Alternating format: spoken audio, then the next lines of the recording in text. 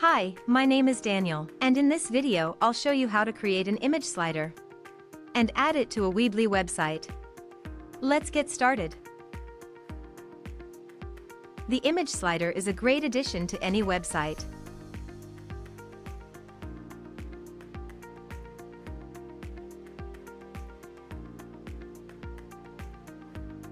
To start, enter Common Ninja website.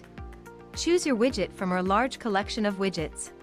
And once you've entered the widget page, click on the Create button to enter the image slider editor. Here, in the editor, you can edit the content, customize the image slider look and feel, and change the settings. When you're done, click the Save Changes button to save your work. If you don't have an account on Common Ninja yet, you'll have to register first. When you're ready to add the image slider to your website, go back to the dashboard. Now, on the dashboard, you'll see the widget you've created.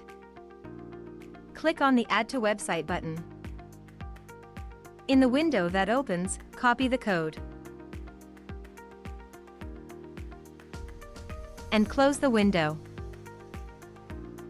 Remember, you can always return to the widget and keep on editing it. Now let's head to the Weebly editor. In the Weebly editor, drag an embed code element and place it wherever you wish on your page.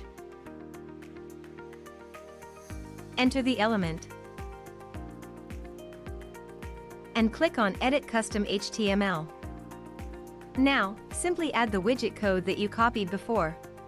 Click anywhere outside the custom HTML window, and that's it.